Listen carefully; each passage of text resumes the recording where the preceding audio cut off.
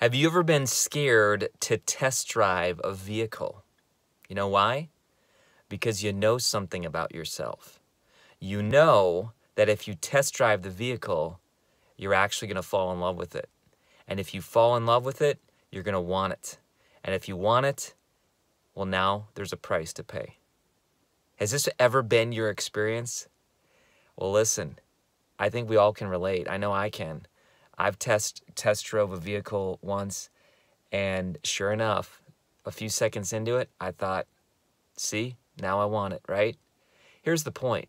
Very few people test drive their dreams. Ouch. You know what I'm talking about? Very few people imagine what it would be like to fill in the blank, to be that entrepreneur, to write that book, to stand on that stage, to help those people, to build that charity, school, whatever. Very few people test drive their dreams because they know if they do, they're going to fall in love with it. And if they fall in love with it, there's going to be a price to pay. You see, dreams quickly become something that cost us time, money, attention, focus, you name it. And so very few people, they don't want to dream anymore. In fact, they'd rather be stuck inside the matrix. They'd rather be entertained, consumed, amused. Amuse means not think. A is not, muse is to think. So amusement means to not think. Many of us want amusement so that we don't have to think, we don't have to feel, we don't have to test drive that dream.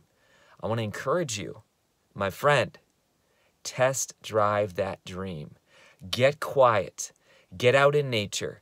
Imagine, just like you did as a kid, use your imagination and step on that stage. Write that book. Think that thought. Write that screenplay. Whatever it is, imagine what it's like. Start daydreaming. Because here's what I know. Some of us need to dream in order to wake up. Think about that for a moment. Some of us need to dream in order to wake up. This is Kary Oberbrunner, Be a Soul on Fire. If you need more help on this topic, elixirprojectexperience.com. It's going to help you get your dream. Take care.